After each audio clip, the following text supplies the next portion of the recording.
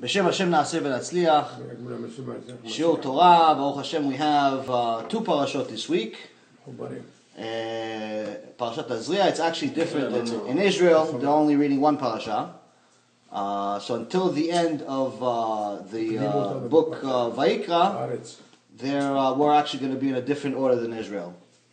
We're one behind than Israel. But this Parashat Tazria, has so many different things in it. It's really amazing that you could literally learn the most critical things of the Torah to get yourself out of trouble or get yourself in trouble. This is the parasha that someone is either going to get olam haba if he listens to it, or chas v'chalila, the other place.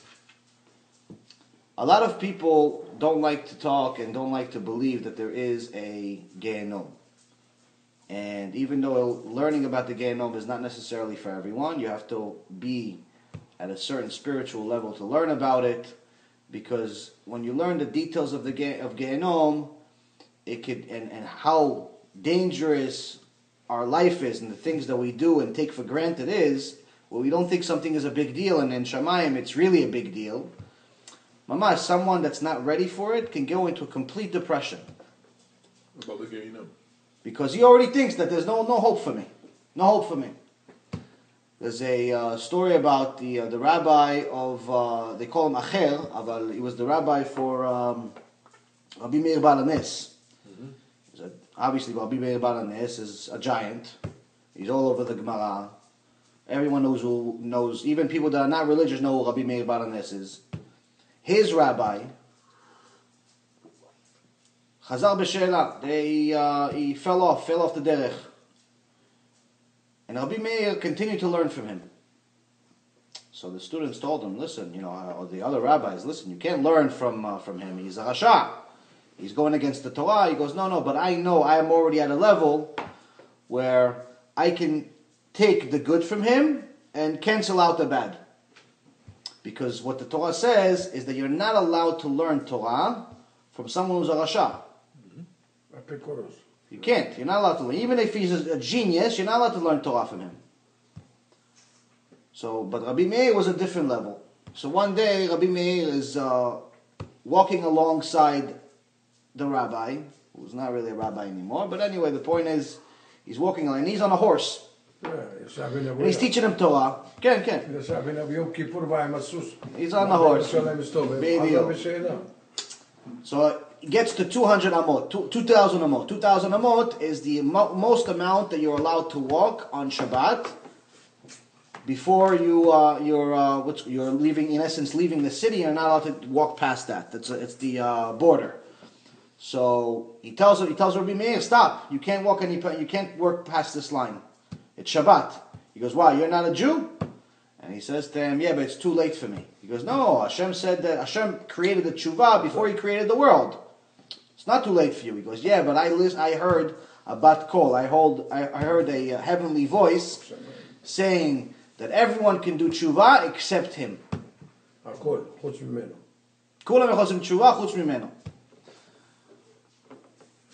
So even though he really heard that, it wasn't necessarily that. The Gemara explains it, is that he made such critical sins, such big sins, it was bad enough. Because he knew so much Torah and he still made those sins, he literally went against Hashem.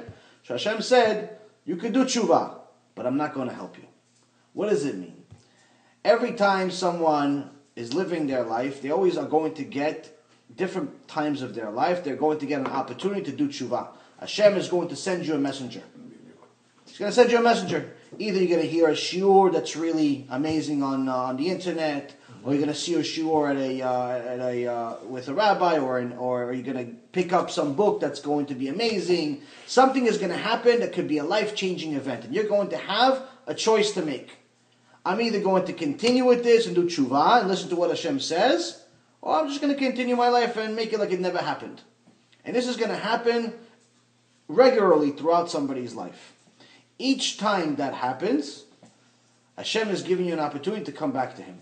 And each time He's telling you, I'm going to help you, but each time I'm going to help you less. So if somebody does tshuva between the ages of, let's say, 20 and 30, he's going to get 90% help from Hashem. It's a lot of help. Mamash. Makes it easy for him to do tshuva. 30 and 40, he's already down to 70% help from Hashem.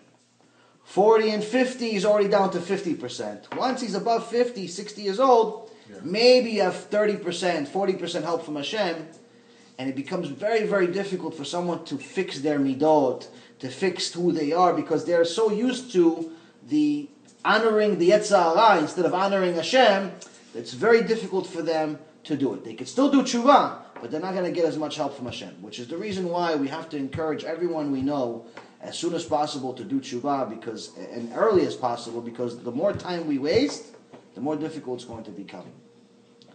So, with the issues with tshuva, a lot of people say, listen, I'm going to do tshuva, I'm going to start keeping kosher.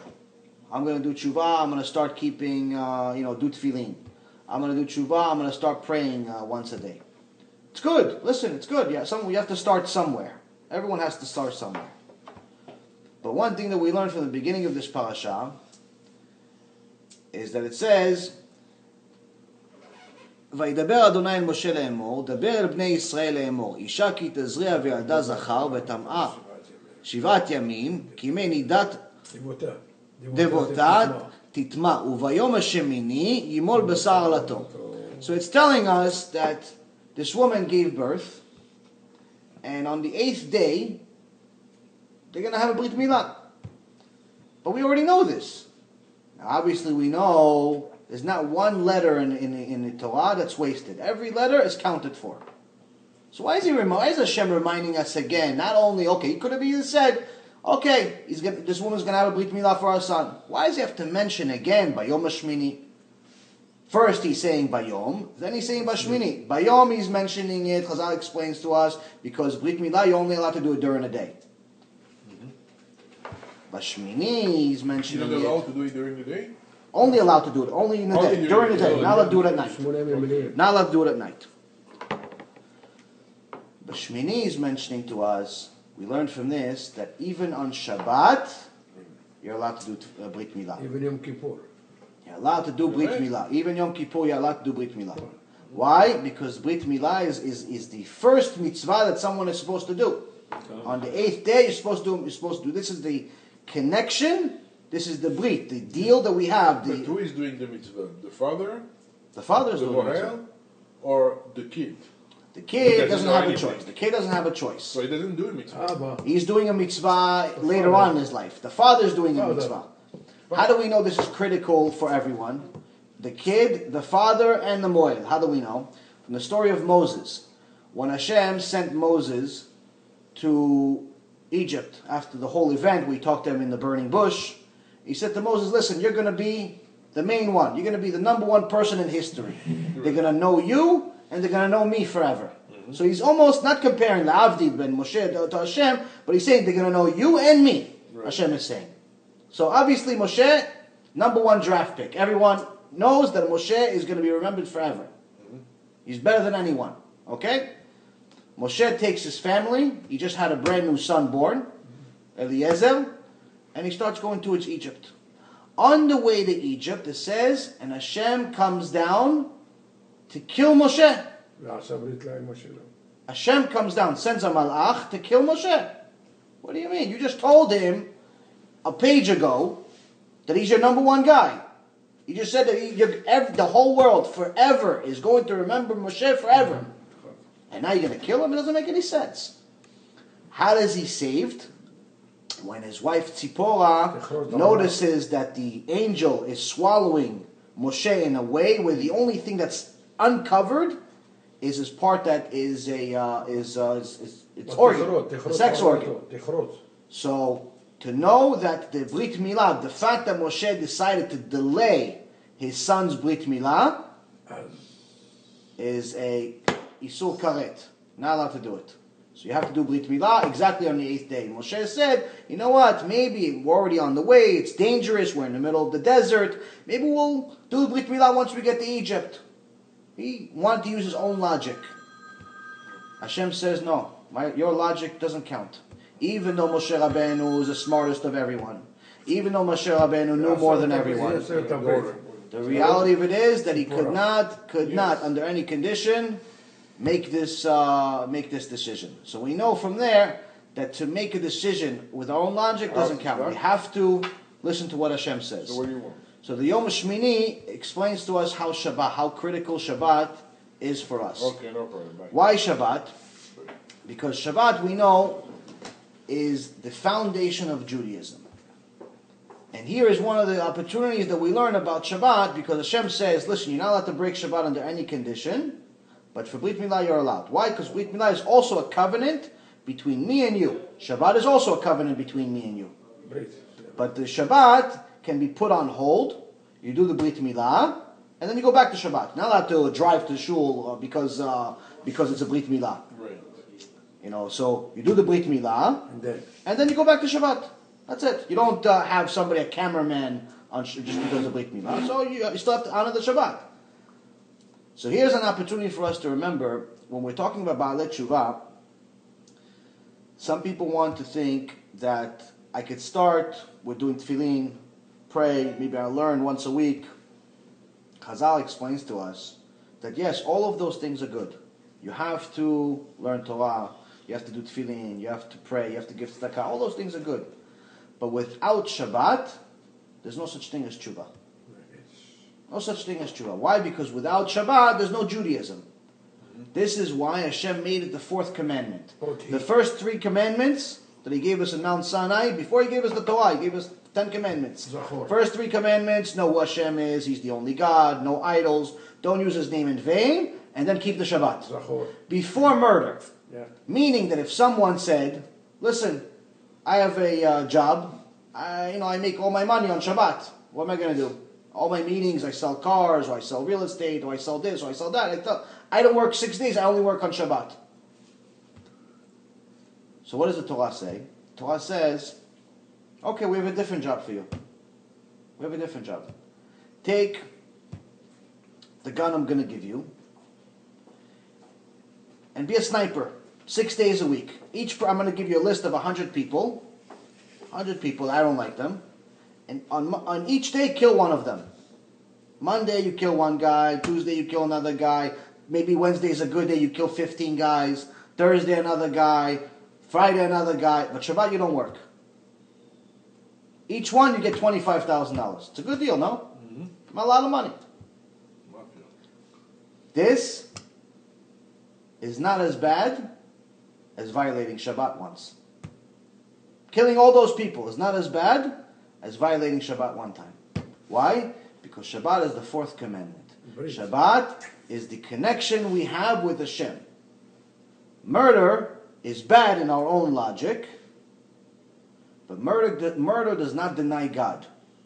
Shabbat is pretty much saying, I agree, I believe that Hashem is the only creator.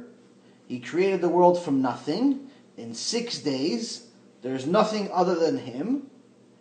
He's in control of everything. If I don't keep Shabbat, I'm pretty much saying that I don't think all of those things. I don't think Hashem is in control. I don't think that Hashem created everything. I don't think anything. I just think that Hashem is just, maybe He's there, maybe He's not, 50-50. So when someone does not keep Shabbat, he's pretty much saying that there's a good chance Hashem doesn't exist. Someone is murdering somebody, he's not saying that. He's just saying, I need the money. Or I don't like that guy. It's completely different things. Hashem specifically told us, Shabbat is above everything else. Other than obviously the first 3 commandments, which are between us and Hashem, it's above honoring the parents, it's above stealing, it's above adultery, it's above everything else. So someone that thinks that their parnasah is more important than Shabbat is thinking the wrong way. Why? Because when you realize that Shabbat is so critical, you realize that parnasah is from Shamayim. Parnasah is always going to come from Shamayim. If Hashem wants to give it to you, He can give it to you on any day. He doesn't have to give it to you on Shabbat. As a matter of fact, if you honor the Shabbat, you're giving Him more of a reason to give you. How do we know this? Because we have also Shabbat in years. We have 6 years we're allowed to work, 7th year we're not allowed to work. As far as the farmers. But Hashem promised that if someone that keeps the Shnat Shemitah, is not only going to be okay, but they're going to get even more than someone who doesn't keep it. On the 6th year, they're always going to get enough for the 6th year, for the 7th year, and even enough for the 8th year. So we see this generation after generation working out, and that's why it's very important for us to understand that if someone is going to do tshuva, maybe they can't keep Shabbat right away because it's not in their head yet, but the target has to be that I need to keep Shabbat as soon as possible. All of this learning that I'm doing is so I learn enough to keep Shabbat. At least by the end of your life, you have to reach a level where you keep Shabbat 100%. 100%. But what's 100%? 100% keeping Shabbat? Yeah, because look, there is people who are keeping Shabbat in their mind 100%. No. And you go to Haradi, he's telling you that's not enough. No. So is the Shabbat? Okay, let's explain what's the diff. So a lot of people have a there's alachot of Shabbat. There's 39 restrictions that we're not allowed to do. It's 39 melachot. A lot of people think that the melachot means work. It does not mean work. Okay, how do we know it doesn't mean work? Because first of all, there's no two Hebrew words that mean the same thing. There's avodah and there's melacha. Avodah comes from the root of the word Eved, slave. Melacha comes from the root of the word Melech, king. Hashem says that I want you to be like me. When He created the world in 6 days, He stopped the melachot. Why? Because He's a melech. He's a king. I want you to be like me 1 day a week. So don't do these things that I didn't do. So you cannot do melacha. Cannot do a melachot. But you can do avodah. If you enjoy the work, yeah, fine. Which avodah you can do? Again, that's the point. If your work does not involve melachot, unfortunately, most of work. So what's melacha?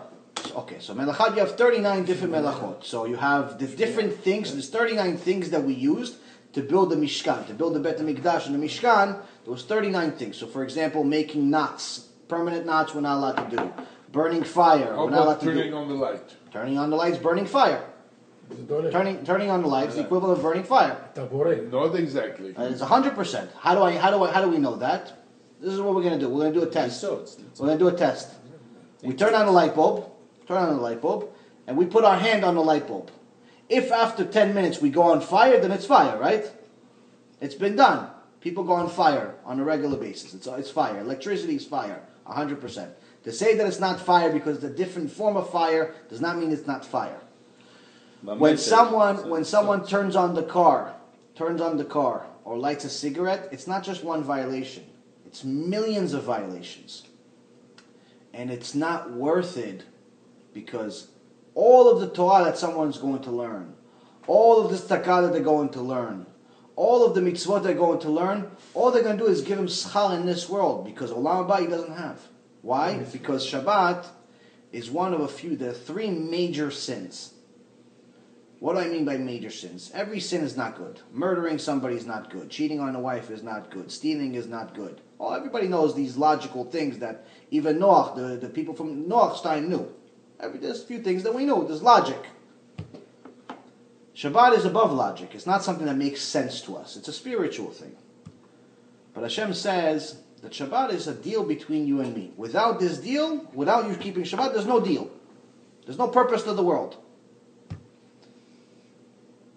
Because you know that there's a Torah. Because you know that Torah is divine. Because you know that I exist and you constantly see what I do for you every day. This agreement is everything. If you violate this agreement with the Shabbat, unfortunately the worst punishment in the Torah are for the Shabbat violator. There's Chilul Hashem, there's Shabbat, and there's a Shfichut Damim, which is wasting seed. Those are the 3 sins where if someone does not do tshuva in this world for complete tshuva and start keeping Shabbat as the halakha says, unfortunately, there is no end to their suffering. Meaning, without getting into too scary of an issue, but everything you could recover from. There's Gehenom, people describe it in different ways, but the point is that Gehenom ends. There are 7 levels to Gehenom.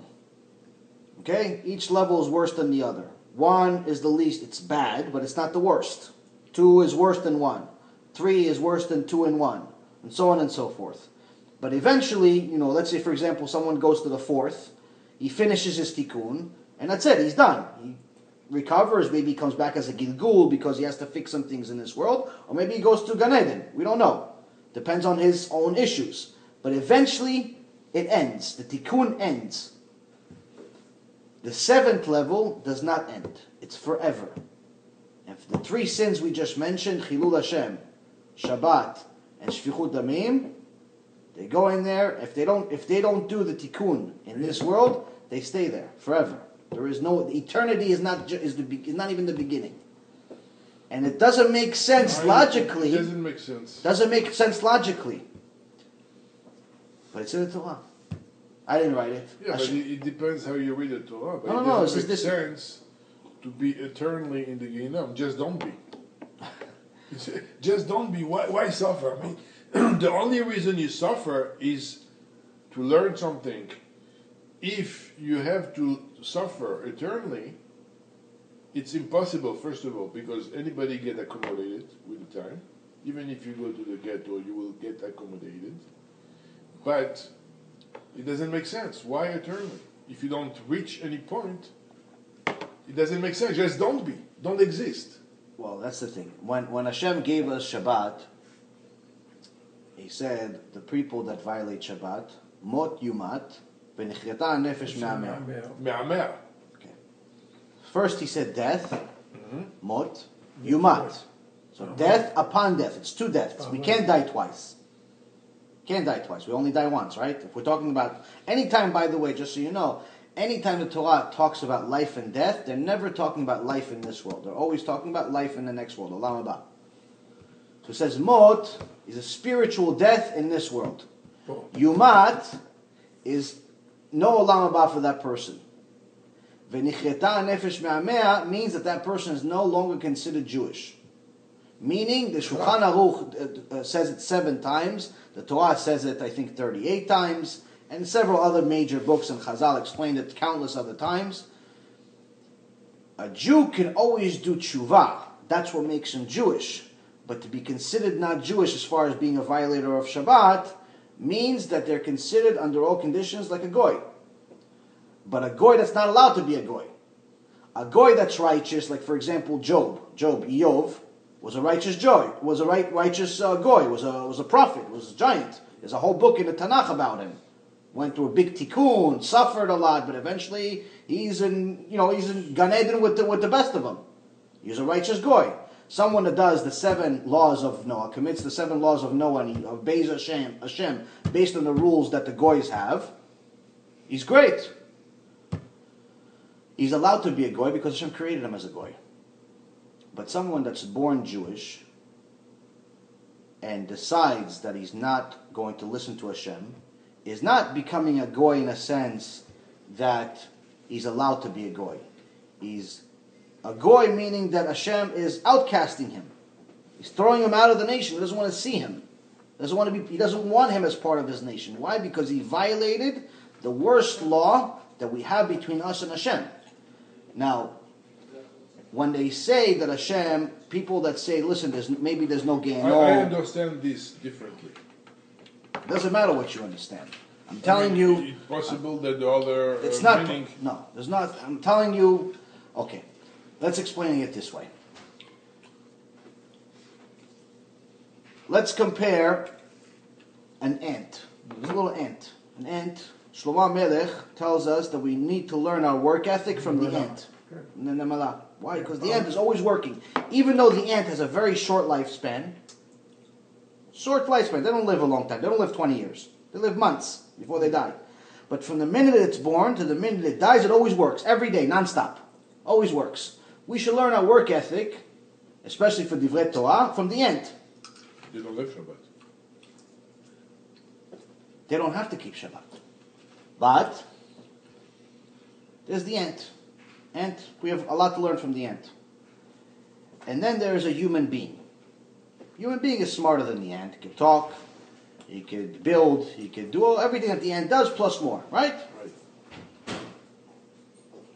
So what's a good comparison? Baruch haba. What's a good comparison? So that ant is us, and the human is Chazal. Who's Chazal? Chazal is all of the people like Rabbi Akiva and Rabbi Shimon Bar Yochai and all of the major sages that took the Torah from Moshe Rabbeinu and interpreted it for us in a simple way that we can understand. All of them agree on everything that I'm telling you. I don't teach you anything that's my opinion. If I ever say my opinion, I'll tell you it's my opinion. My opinion doesn't count because I am just like everybody else. I'm the ant. I know nothing. We take the teaching from the people that know. So if we understand something differently than Chazal did, if we understand something differently than what Rabbi Akiva said, or Moshe Rabbeinu said, or even, how about this, even people from the last generation, even Rabbi Akiva Igel, or even Ovadia Yosef, any of those rabbis, whether the giant ones of our generation or the giant ones which, L'avdil, the giant ones of 2,000 years ago, were guaranteed to be wrong. There is no possible way that you will ever be right, or I will ever be right, and they're wrong. Impossible. Why? Because number one, they spent their entire life, from the minute they wake up to the minute they sleep, learning this stuff. So it's like me going to a rocket scientist. I never learned rocket. I learned a little bit of science in school and a few other places. Never learned rocket science. I go to a rocket science that works for NASA. I say, listen, by the way, this rocket you built, I don't think so. I think you made a mistake here. Where do you think I made a mistake? I don't know, but I just have the feeling. I have a feeling. You know, you guys feeling? I got a feeling you made a mistake in this rocket. Guy's gonna throw me out. Maybe even get me arrested for put me in a mental hospital. Wait. Who am I to tell him that he made a mistake in this rocket scientist? Because he did it his whole life. L'avdi from him to Rabbi Akiva. Rabbi Akiva tells us. So how do we know? I'll tell you a story, a small part of a story, because again, I don't want to necessarily spend too much time on the scary part of Judaism. I want to spend time on the beauty of Judaism, but to explain another part. Mm-hmm. Also, we have to know that Chazal, many of them, had Ruach HaKodesh. Ruach HaKodesh means a direct connection with Hashem. Meaning, like you live down the street from me, I could go down the street and talk to you. Close to that. If not more even, with Hashem. Moshe Rabbeinu spoke to Hashem like I'm speaking to you right now. Panim ul panim. The prophets got messages, direct messages, from Hashem regularly. Just like I send you guys text messages at 3 o'clock in the morning and bother you guys to come to the Shiur Torah. They got this from Hashem. They got text messages from Hashem. Baruch haba. They got text messages from Hashem. Come to Shiur Torah. This is a mitzvah, Brit Milah, Shabbat, kosher. This one is the king. This one's not the king. This one's a oyev. This one is this one's a chaver. All these different things. Direct messages from them. All of them wrote this Torah. All of them agreed on this one major Torah. So now, we're going to come to them and say, listen, you guys are wrong. It doesn't make any sense. So we have some stories that is beyond something that is things to just understand with a rational way. This is just something that happened. Rabbi Yochanan one time saw Eliyahu Navi. Eliyahu Navi came to him. Rabbi Yochanan is one of the biggest sages all over the Gemara. Rabbi Yochanan. And Eliyahu Navi said, you want to see hell? He said, yeah, I want to see hell. So he showed him hell, he brought him to hell. Also, Moshe Rabbeinu saw hell also, by the way. In Mount Sinai, it's one of the things that, not Mount Sinai, when Moshe Rabbeinu saw, when Hashem told him to see the land of Israel, because he wasn't allowed to cross the border, one of the things he allowed him to see is the future, and also heaven and hell. He was able to see hell. And he was very, very scared, so scared, that until Hashem said specifically, you're not going there, don't worry, he couldn't stop being scared. Imagine, Moshe Rabbeinu thought he may go to hell. Who are we, Bichlal? So Rabbi Yochanan writes everything that he saw.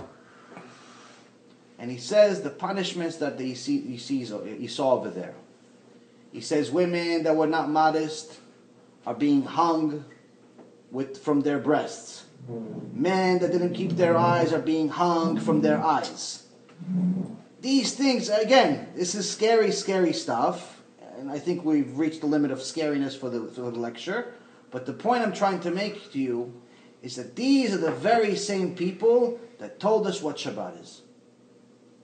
These are the very same people that told us that the punishment for violating the Shabbat is endless.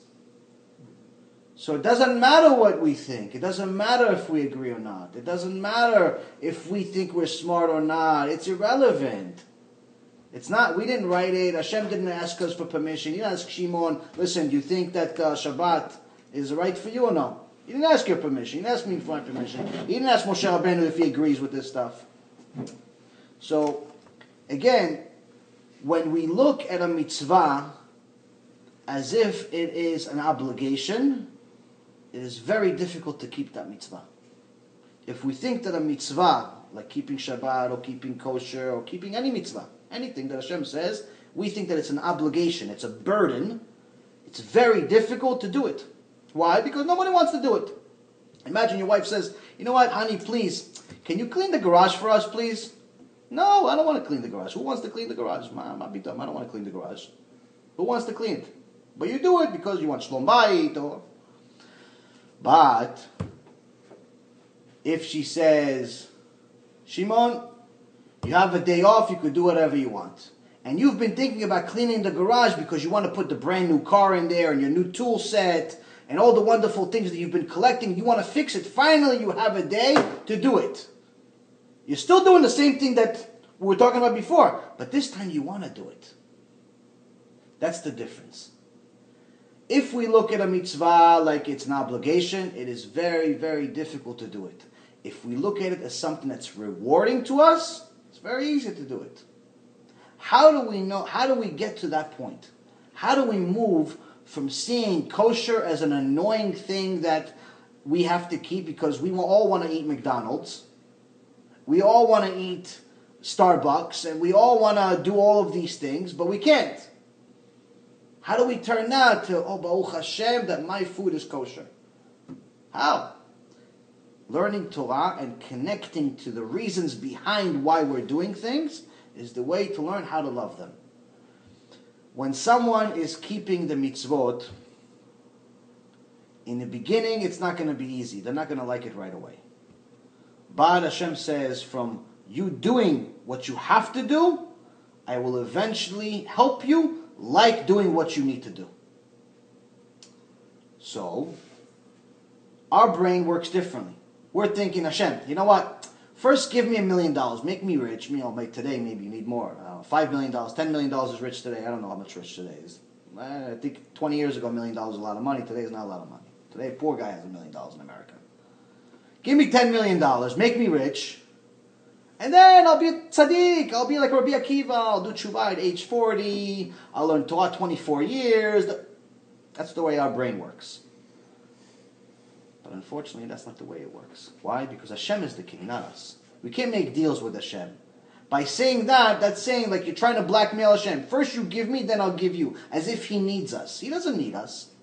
If Hashem is Hashem, He's Hashem all the time. Meaning that if Hashem is the creator of the world, if He is everything, if He created everything, we have to honor that. We can't go to our boss at work and say, by the way, buddy, I don't like your suit. I like a suit? You're fired. What do you mean you don't like my suit? Hey, your lecture, by the way, I don't like it. I think you need to work a little harder, Mr. CEO. You need to work harder? Get out of my company, you're fired. I'll make sure you don't get unemployment. This is the boss. L'avdi from this guy to Hashem. But again, the point is that if Hashem is really Hashem, we have to realize that. Say, listen, I can't blackmail Hashem. Listen, you give me this and then I'll do it. We have to believe that if we do it, we'll only have good. And there's a test. Hashem will test us.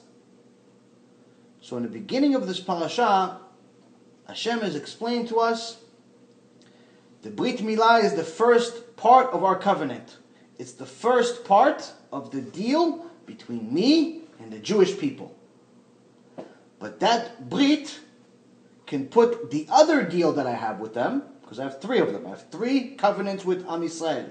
One is the Brit Milah, one is the Brit of the Shabbat, and one is the Brit of the Tefillin. These are the 3 things that are the covenants between us, specifically called covenants. They're not called mitzvot, they're called covenants. Called Brit. Why? Because this is the deal between us and Hashem.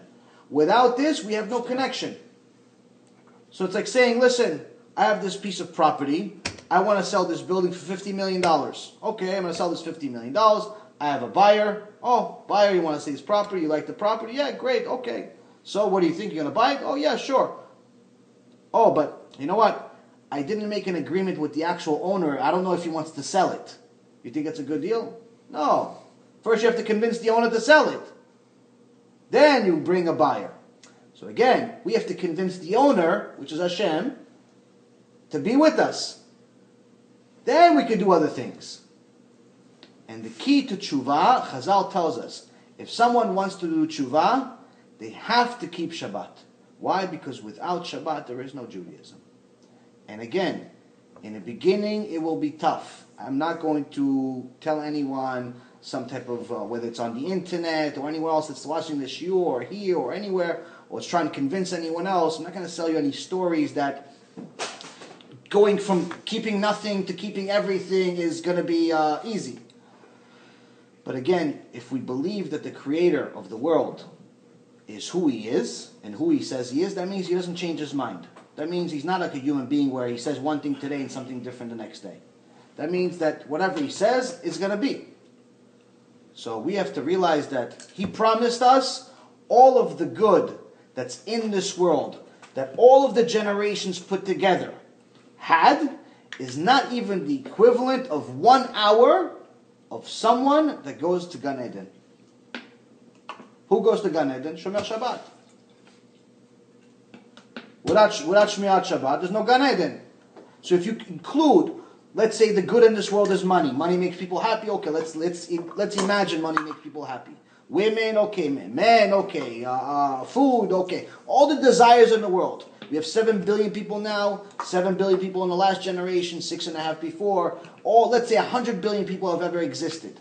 Combine all of the good that they ever had in their entire life is not even 1 hour of Olam Haba. Who goes in Olam Haba? Shomer Shabbat. It's a good deal. It's a good deal. I mean, you imagine? It's one thing. You mean you can be a thief in the middle of the week and Shomer Shabbat? Huh? You can do bad things in the middle of the week and then Shomer Shabbat will cover everything? I'm not saying that if you Shomer Shabbat, you're guaranteed to get Olam Haba.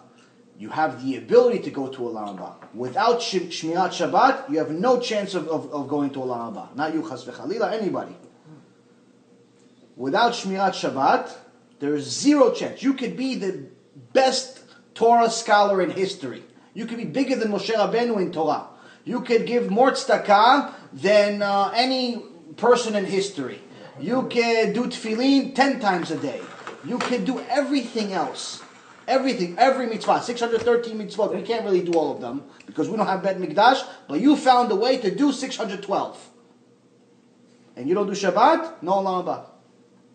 Shabbat, just one. One cancels everything. There's no deal. So again, it doesn't make sense to us, but it's not supposed to always make sense to us. This is Hashem we're dealing with. If we understood, Rambam said this, if I understood everything that Hashem did, I would be him. If we really understood everything that Hashem is, and everything that he says, and had the level of capability like Hashem does, we would be Hashem. So you can't really expect to understand everything completely. Hashem said, listen, the reality of it is that I gave you every mitzvah to do because I said so. That's the real reason. Because he said to do it, you do it. But there's different reasons, there's different benefits of every mitzvah. So for example, the Brit Milah.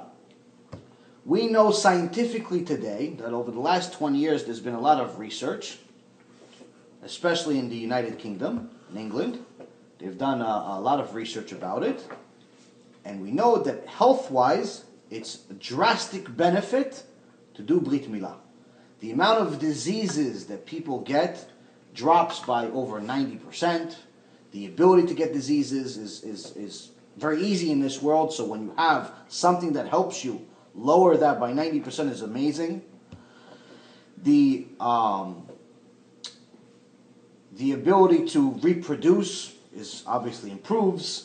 And also something very, very unique about the Brit Milah that shows that the creator that put it there knows what he's talking about is that people that go against the Brit Milah say, oh no, it's dangerous, so once in a while someone dies, a baby dies. It happened in history, people died, but it's a very, very small percentage. It's very, very rare. But we say, do it on the 8th day. Okay, 8th day. So scientists will always say, okay, you know what, why don't you wait at least a month? Let the baby grow up a little bit, maybe build their immune system, be a little stronger, then do it. Why are you waiting 8 days? The guy's only 8 days old. Leave him alone. Misken. There's something called vitamin K. Vitamin K, in addition to your white blood cells, are the things that help you heal.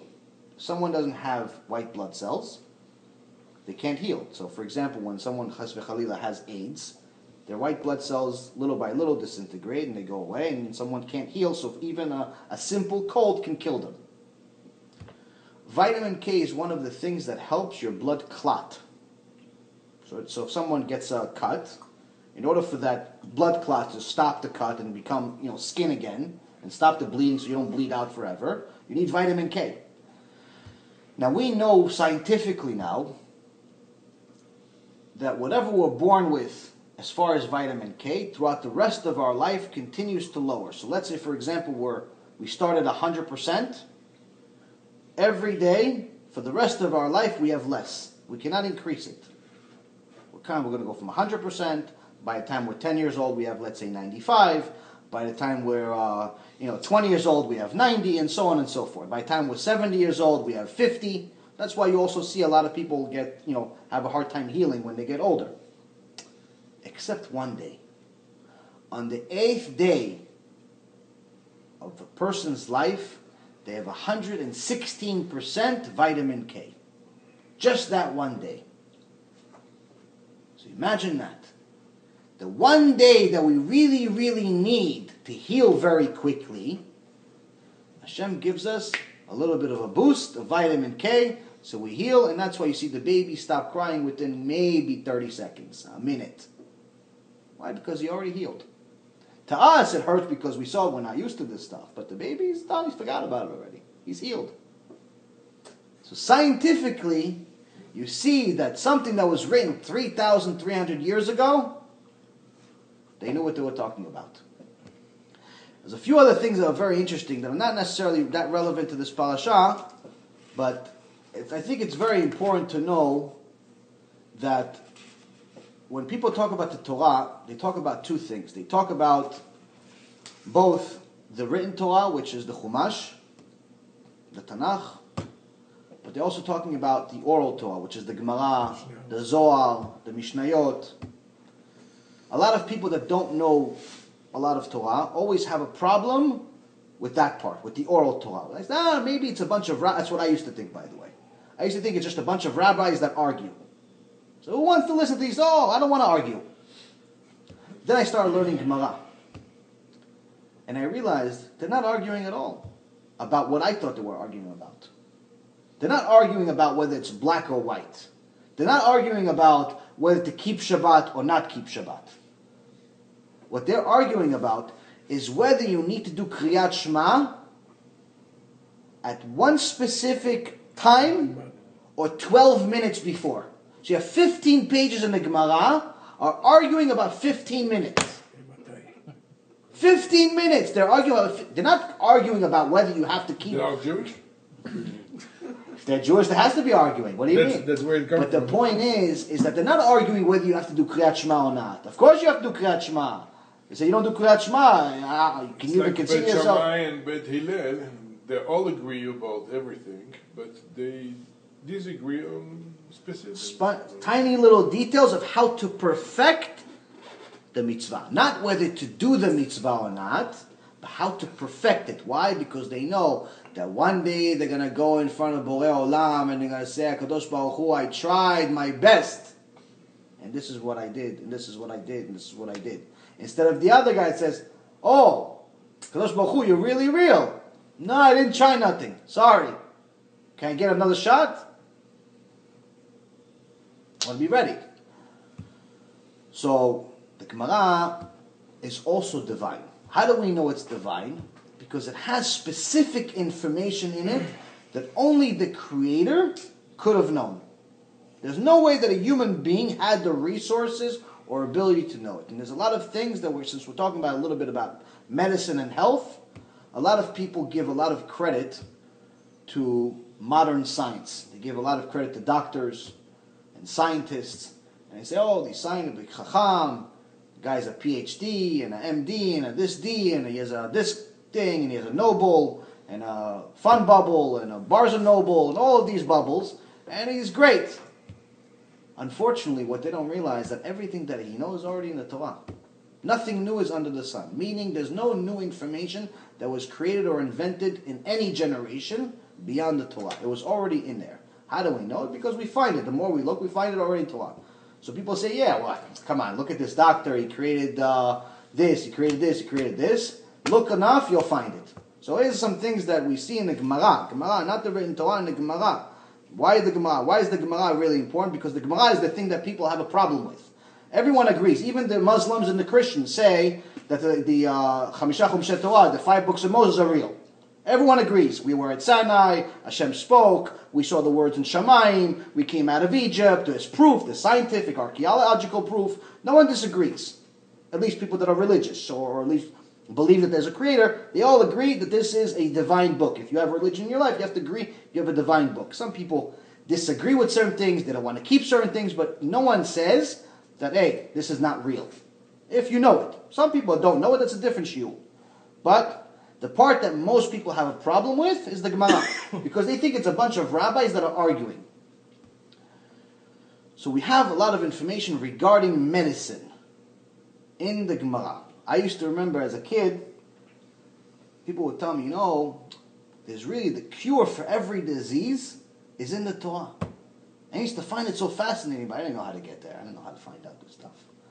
So it's amazing, you see some of this stuff. So here, I'll go over some of this list. So, in 1962, so just, 60 or so years ago, we came up with a system called the CPR, mouth-to-mouth. And people got a lot of credit for doing the mouth-to-mouth. There's a book called Yalkut Shimoni. Yalkut Shimoni is, part of the Midrash. Chazal in there explains that when the spies, the Meraglim, that Moses sent to Eretz Israel, went to Eretz Israel to see the land, to check it out before all of Am Yisrael went there, they got there. Now, Eretz Israel, the land of Israel, had giants living there. And the giants saw the Meraglim. And they screamed at them so loud that they all passed out. They all fell, passed out. And then it describes that the Canaanites, a few people that were living there, revived them by giving them breath mouth to mouth. Specifically says mouth to mouth. Specifically describing the same thing that we call CPR in the Torah that happened 3,300 years ago. This is in the Gemara. This is in the Gemara, and they take it from Gemara and it goes to Yalkut Shimoni. This is one of them. So what we got a lot of credit for 60 years ago, you could find it in a book that was written many, many, many hundreds of years ago. Okay, another one. This one is cute. It's nice. There's also something where when somebody has had a breathing problem, they would puncture a hole, sometimes in his neck or sometimes directly to the mouth, to bring air to puncture his lungs so they can breathe. This has already been done for about 200 years. This type of thing. It's about 200 years by modern science. Acupuncture. No acupuncture. Putting a tube, so you can breathe. Somebody that's choking or somebody that's going. So someone by the name of Baal Turim. Baal Turim lived 700 years ago. Okay, so he couldn't write it in 200 years ago. He lived 700 years ago, and he's writing about the Midrash for two women, Shifra and Pua. Who is Shifra and Pua? Shifra and Pua were the two women that were the maidens that were actually helping deliver the babies in Egypt 3,300 years ago. And he says, how did Shifra get her name? Because her name wasn't really Shifra. Shifra was really Moses' mother. Shifra got her name from the tool that she used called shforferet. Shforferet was the tube that she would use to revive the babies that were born without breathing. She would use the tube, the same tube that they discovered 200 years ago. She was already using it 3,300 years ago. Now, if you don't believe the story that she was using it 3,000 years ago, you still can't say that the guy that wrote this 700 years ago knew about what's happened 200 years ago. Either way, the book, where the information that we got it from, was 700 years ago. Where he's getting it from is from 3,000 years ago. Either way, it's before now. It's like kosher meat. You put salt. You disinfect it. Yes, but I'm talking about a medical tool that someone is using, that people are giving all this credit to doctors, and again, if you just read enough Torah, you see it. I'll finish, this is a bunch of things in it. Another one is, this is one of the things I like the most. So anesthesia. Anesthesia is someone that has a surgery. Obviously, it's not pleasant to have a surgery if you're awake. In the old days, they used to get the guy drunk. They would give him a lot of liquor, and they would make him drunk. Then about 200 years ago, they found that there is different oils and different things that they could, almost like poison actually, and they would make him go to sleep. About 200 years ago. So because the alcohol, people would wake up out of it, they would still suffer. So they figured we have to put him to sleep, and they succeeded. In the Gemara was written nearly 2,000 years ago, about 1,600 years ago it was put together, but the stories in the Gemara are from at least 2,500 years ago. Anyway, in the Gemara, there is a story about Rabbi Eliezer, I believe, ben Rabbi Shimon Bar Yochai. He was a giant, huge, fat, very fat, big tzaddik. But he was fat, overweight. But overweight to the point where they describe him that if he and another sage put their stomachs together, they were so big that a bull can walk under them. That's how big they were. Wow. Big, real big. So one time, one of the people of the town says, you know what, your father is like wine, but you're like vinegar. Meaning your father's a tzaddik, but you're a rasha. Why? Because Rabbi Eliezer used to rat on the people that were stealing from the nation. If someone was a Jew but was stealing from people, he would tell the Romans about it. Because he didn't want the people to suffer. Right. So nobody likes someone that's telling the enemy about them. So he started questioning himself. He's saying, wait, is Hashem upset with me? Because I know that when I die, I'm going to go in the grave like everyone else.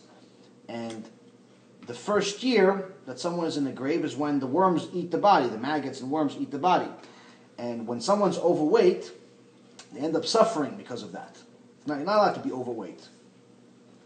So he wanted to know if he's going to suffer more than the average person because he knows a lot of Torah. He's a big tzaddik. So he decided to say, you know what, I want to see if my flesh is also holy like my neshama is. So they describe in detail a surgery that we call today liposuction, where they put him on a granite table. Why granite? We all know today why. Granite doesn't have disease on it. Doesn't have bacteria. It doesn't stick on granite. This is 2,000 years ago. They already knew this. And then they specifically said, we gave him a potion to put him to sleep. Same exact thing used for anesthesia. The end of that story goes, they took 3 buckets full of fat out of his body, and he left those buckets outside in the sun in Israel to see what would happen to them. Obviously, you know this. If we leave a piece of steak outside for 3 hours, it's full of maggots and worms and everything. They left it for a few weeks. For a few weeks, not even a fly touched his fat and his things that they took out of his body. So then he said, Baruch Hashem, even my body is holy like my neshama from all the Torah I've been learning. But the point I want to try to make here is that this is in the Gemara, Masechet Baba Metzia, page 83, Tzad Bet. And it's, again, all these things, I have pages for you guys if you ever want to look at this stuff. I have the pages, the numbers, where, and so on, what Masechet it is. So he says that even as, they gave him a sleeping drug, a sleeping potion. Same thing we use for anesthesia today. Another thing we have is, in 1881, we finally figured out that flies carry disease. Flies and mosquitoes carry disease. They're a disgusting little creature, but they exist nonetheless. In 1881, about 130 or so years ago, we finally figured out, scientists finally realized that we have to be careful from these things, from mosquitoes and flies. If they would have read the Gemara Masechet Ketubot, page 77, they would see that Rabbi Yochanan said, specifically, be careful of flies, of a Baal Raton. Baal Raton was a specific person that will transfer disease. This is not, you don't have to be a genius to understand this. You don't need to be a big chacham to understand. It says specifically transfer disease. Why they didn't read the Gemara, I don't know. But it was already there 2,000 years before they figured it out. Next one is, this is actually very interesting.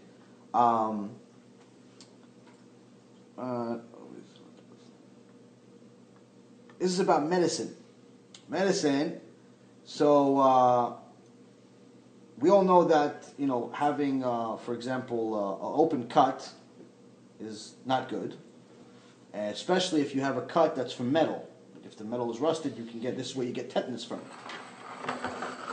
So in Masechet Shabbat, it talks about how somebody had an open cut, but he's allowed not only to violate the Shabbat, because they said that if he had an open cut, he has to put silver on it to disinfect it. And he's allowed to carry it, even if it's it's a silver coin. Not allowed to carry money on Shabbat. He said you're allowed to carry even a silver coin to put it on top of your wound, because it's a pikuach nefesh. Because they already knew that if he cut from a metal, he could literally die. Another thing that's probably interesting for women is there's something called, and this is different. This is in Masechet Megillah, page 13. It's something called opakinon. Opakinon, women always think about, that they're not favored in the Torah. Now there's not as many stories about women as there is about men.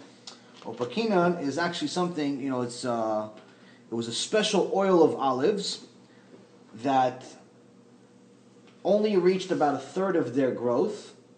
The Gemara describes them as that. And women used them.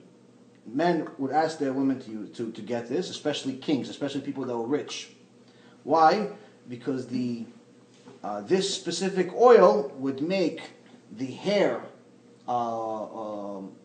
would take out their hair off their body hair, and would make their skin glow. Mm-hmm. So this is something interesting. Number one, it's probably not going to be interesting for you guys, but interesting for women more so, because women care about stuff like this. I don't think you guys care about shaving your body. But the interesting part about this is that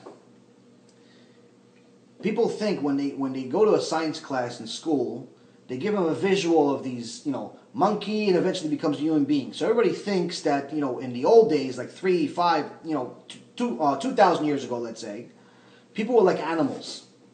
That's what they think. That's what science makes you think. They make you think that everybody had body hair, and they were ugly, and smelly, and they were like animals. In reality, some of the things that they use and they describe in the Torah of how these people live, it's much, much better than us. So women worried about every single thing that women worry about today, even more so back then. They had much better tools than we do. And this is actually just one of the things I noticed actually in the Gemara, that was a special oil that made their skin glow. And if you ask any woman in the world whether she wants her skin to glow, the answer is always going to be yes. Another thing, olive leaf? It's olives, actual olives, but they are olives. The leaf of the olive. No, the actual olive itself. Because today they sell olive leaf capsules. It's good for the skin. Maybe, but this is the actual olives. They would make an oil out of it, but it's specific olives that haven't reached full growth. They're not mature olives. And they would use this specific oil in a certain way, and they would make, I think there's a product for women called Nair. Nair is like a cream that women put on their bodies to take off the hair instead of shaving. And they use cream to make their skin look. So this oil would do both. So it's kind of cool. Anything. Oh, this is very interesting.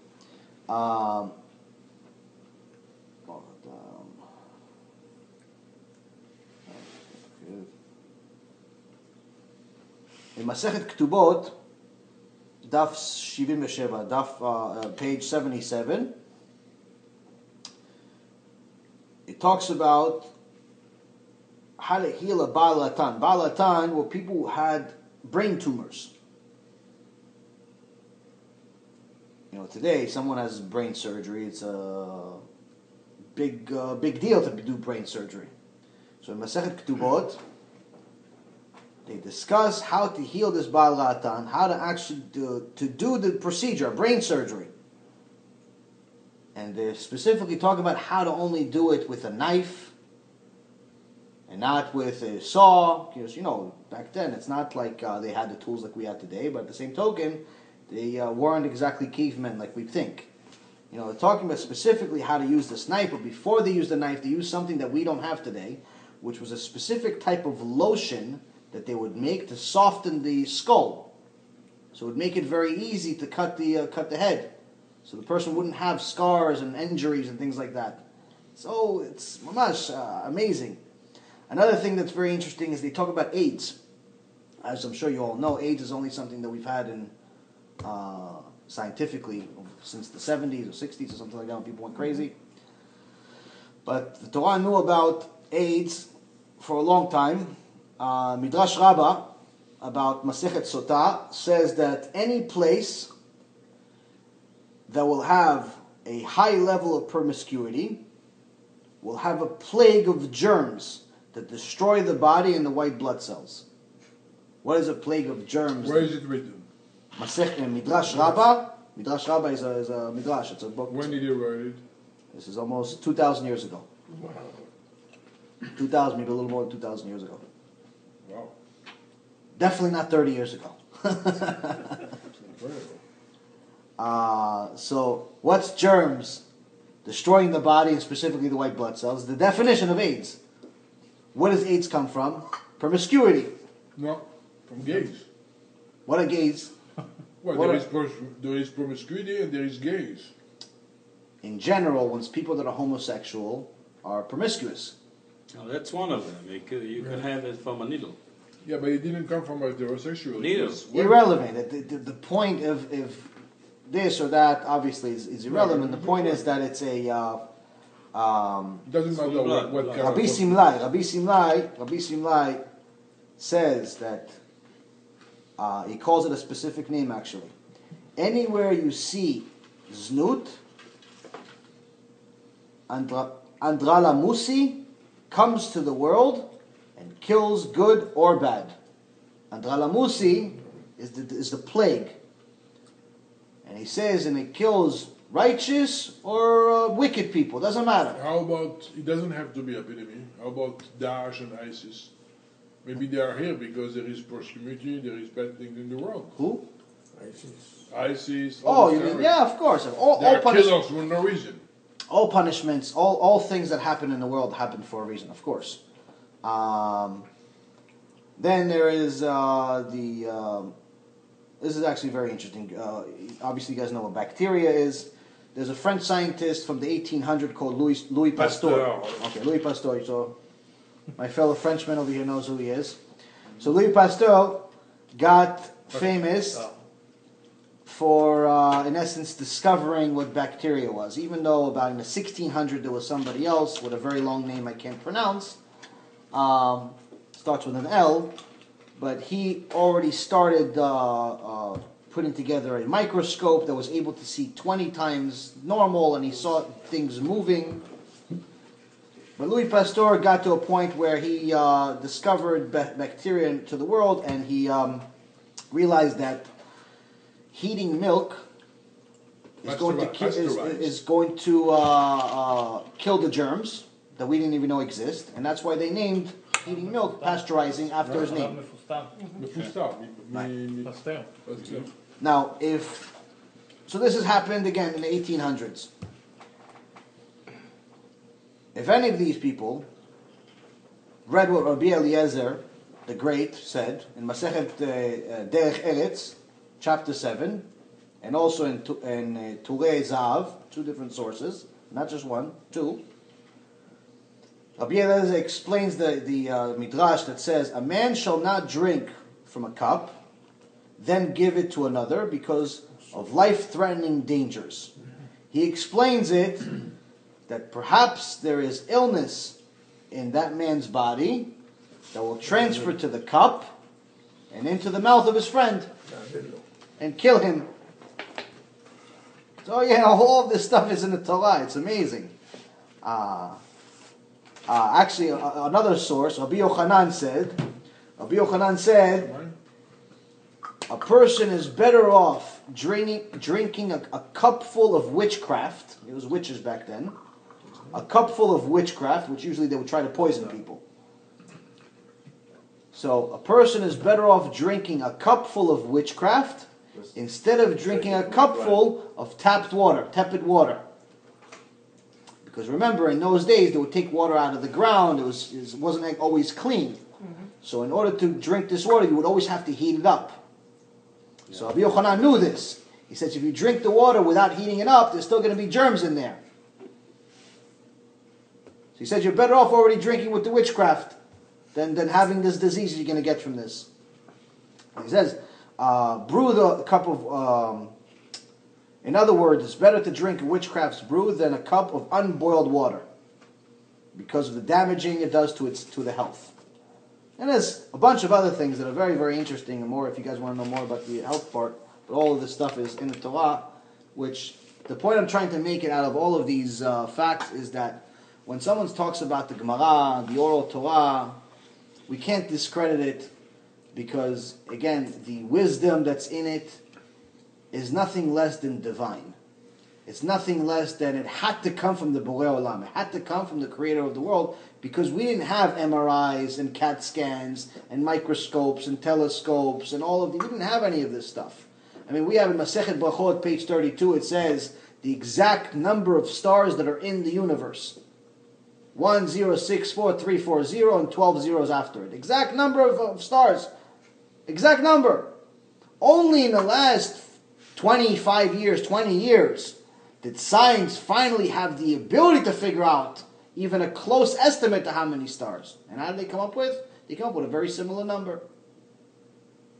So again, in those days, when this was written 2,000 years ago, people still thought there's maybe 800 stars because that's all they could see with their eyes. Then a few hundred years passed, they thought there's 8,000 stars. Then in the 1600s, Galileo Galilei came up with the telescope, and he said, no, you're wrong, there's a few thousand stars, and maybe a few million, and only after the telescope advanced over the next 400 years, getting to today, people have a supercomputer connected to a telescope, and they say, okay, there's 10 to the 18th power. This is pretty much a very similar number to what the Torah already said. But we actually have an exact number. So, again, the wisdom that's in the Torah is nothing less than divine. How does this help us? It helps us do the mitzvot in a way where if we know for sure that God exists and He wrote everything that's in the Torah, everything that's in the written Torah, and everything that Chazal says that they say comes from Him, we know the source, then we know we have no choice. We have to do it. We have to do it. It's better we start liking it than not liking it, because, listen, we have to do it either way. Hashem says there is an eye that's watching. This is in Pirkei Avot. An eye that's watching, an ear that's hearing, and everything that you do is written in His book.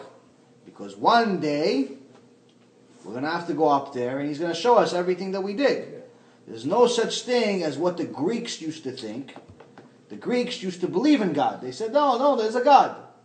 But He left. He created the world, and He left. He doesn't care about what you're doing. He doesn't care if you do a bracha on this tea.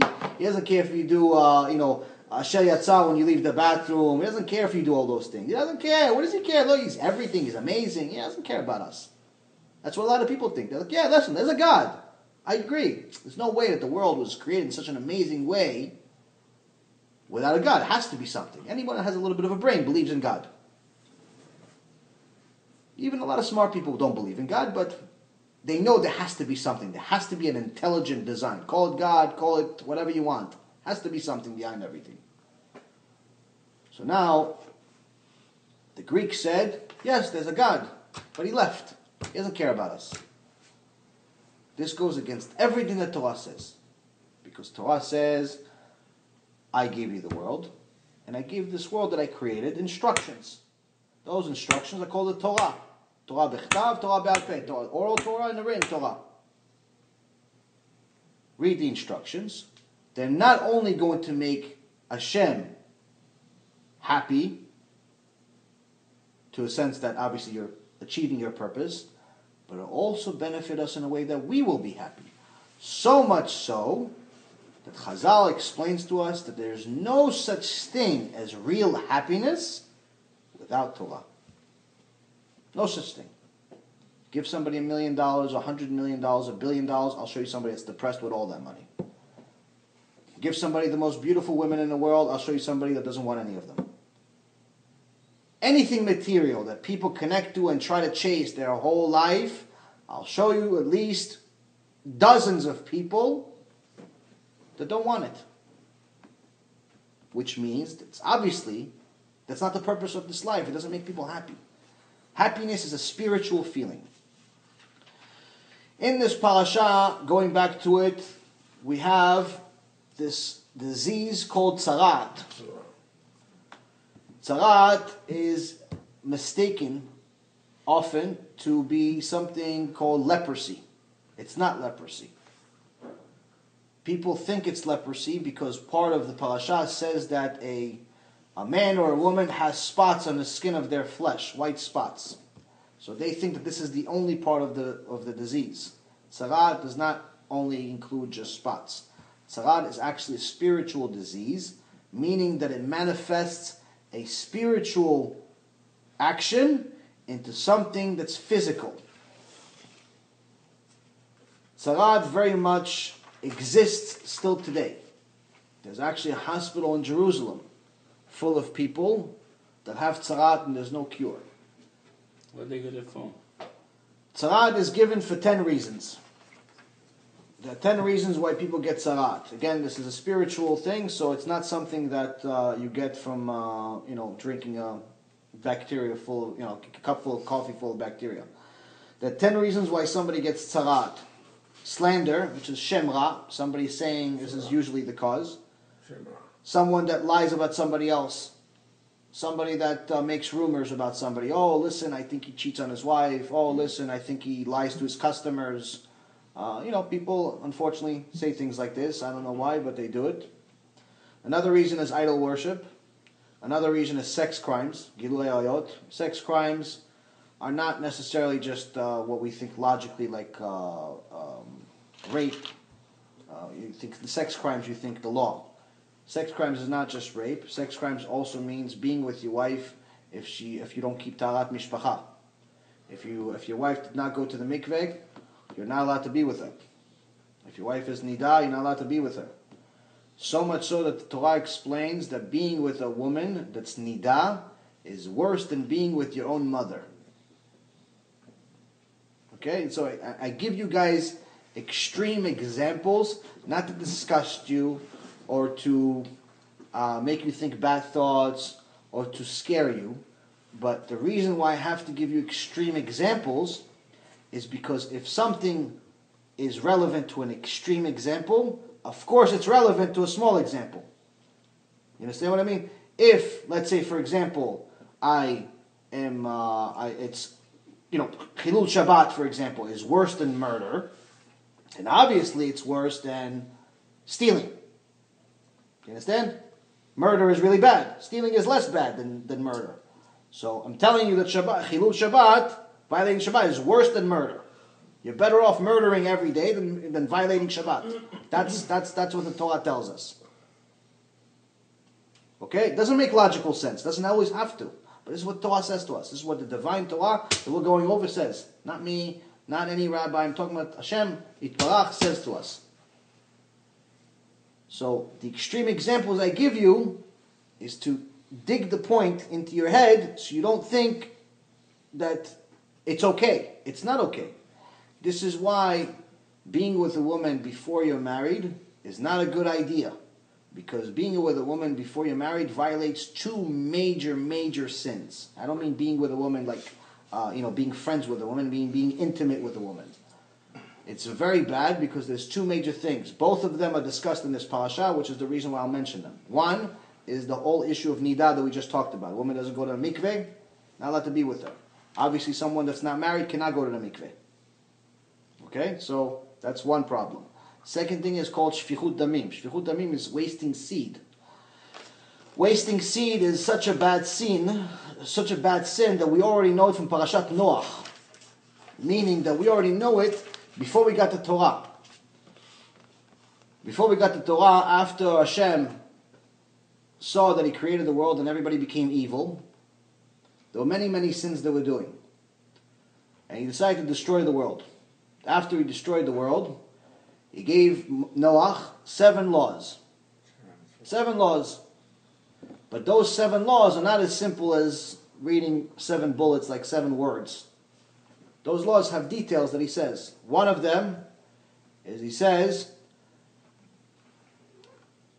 "V'ach et demchem lenafshotechem, edrosh miyad kol chaya, edreshenu umiyad ha'adam, miyad ish achiv, edrosh et nefesh ha'adam." Okay, so this is pretty much telling you shouldn't kill somebody. Now it says, "Shofech dam me'a'adam, badam damo yishafech, ki b'tzedem Elohim asa et ha'adam." Okay, so it says, the one who spills blood of a person, the person's blood, meaning is there's 2 forms of blood that you're spilling by spilling blood. What's 2 forms of blood? Somebody kills only 1 form of blood. You kill them, that's it. There's 1 form of blood comes out, they're dead. That's it, done. Right? Spilling blood, what he's referring to here is someone that's wasting seed. Someone that has intimate relationships with a woman without a purpose of actually having a child. So in Judaism, you're not allowed to use a condom.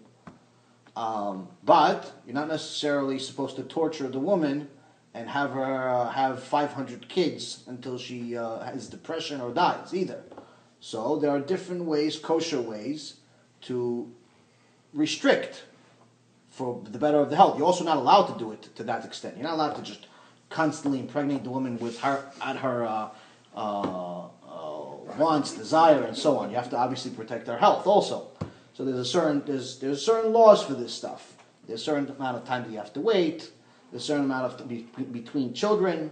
There's a and so on. We could go over some of this stuff, but again, the point I'm trying to make here is that the things that unfortunately many people do, especially when they're young kids, teenagers, they don't know this stuff. The good news is that they call Hashem the Merciful One. What does it mean, the Merciful One?